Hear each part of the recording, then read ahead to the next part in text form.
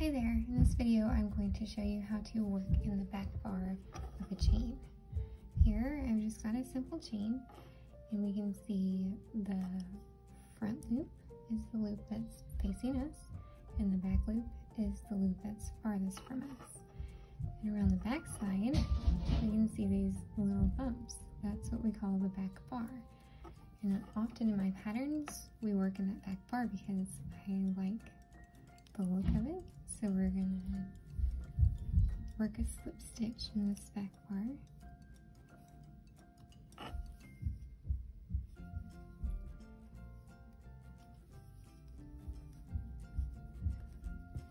Which I feel gives a nice cleaner look than working through the front of the chain. But it all has its purpose. So here we have the little braid and then our turning chain here. And then we also have a braid on the other side. I'm going to show you a little bit what it would look like working just along in the front, like a lot of patterns do. It gives a much different look, but there's also purpose in this and usefulness. I just love how versatile crochet is. So that is working through the front. It often leaves this little gap, which is fine. If you're working on the other side, I think it's okay, but for most of my purposes, I like to work in that back loop. So I did a single crochet there instead of just a slip stitch. So I'll do some single crochet in the back loop also.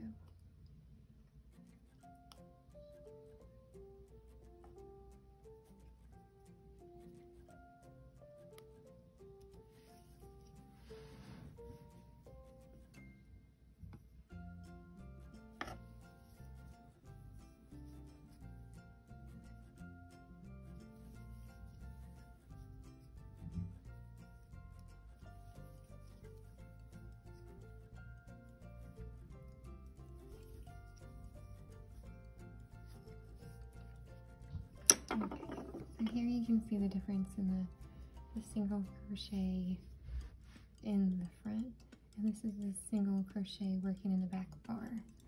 Again, we have our nice little braid here, and this is where it's in the front. The braid isn't quite as nice, and then the top looks the same.